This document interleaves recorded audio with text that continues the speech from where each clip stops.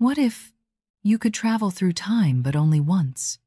No return, no redo, just one single jump to any moment in history. Where would you go? Back to the dinosaurs? To meet your ancestors? Or to fix that one mistake that still keeps you awake at night? But here's the thing, time travel isn't just fantasy. Einstein's theory of relativity says time bends. Move fast enough close to the speed of light, and seconds for you become years for everyone else.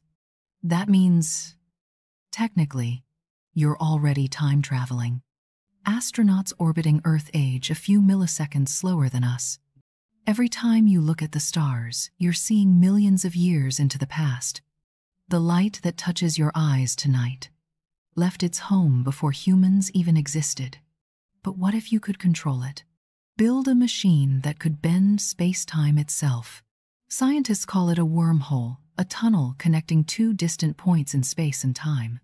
But it would need energy equal to the sun times 1,000,000,000. And one wrong move, you'd collapse the tunnel, erasing yourself from existence.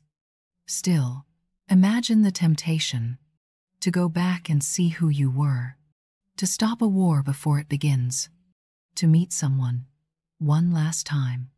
But every change would rewrite history. A single word, a single breath could change everything. Maybe that's why time travel will never be allowed. Because the past isn't meant to be fixed. It's meant to be learned from. So if you had one chance, one single trip through time, would you go backward to relive what you lost? Or forward to see what becomes of us?